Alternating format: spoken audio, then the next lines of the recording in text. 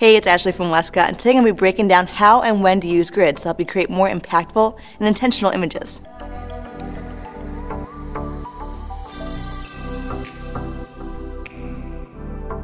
Grids can actually come in many forms and material, and they work by redirecting the spread of light. If you look through the front of the grid, you will notice you can see through all the holes in the front. But when you start to angle the grid, you'll notice those holes start to close up. This is how the grids are focusing the light spread.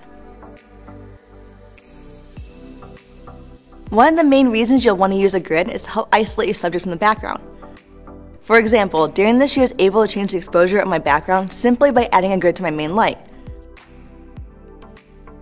This not only changed my background, but helps keep the same quality of light on my subject.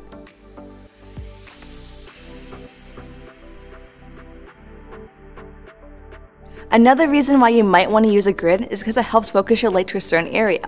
By simply adding a grid to your light, you can change the beam angle.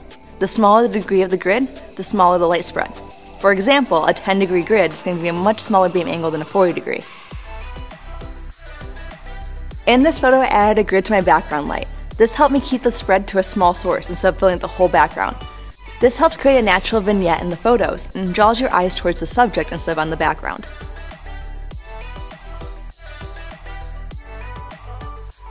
Lastly, another great use of grids is to help eliminate unwanted flare from hitting your lens.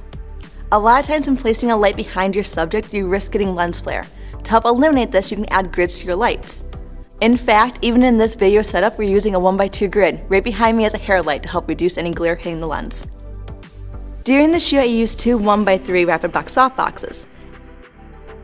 Since I was placing my lights behind my subject, I wanted to make sure I wasn't getting unwanted glare, so I simply just added two grids to my softboxes.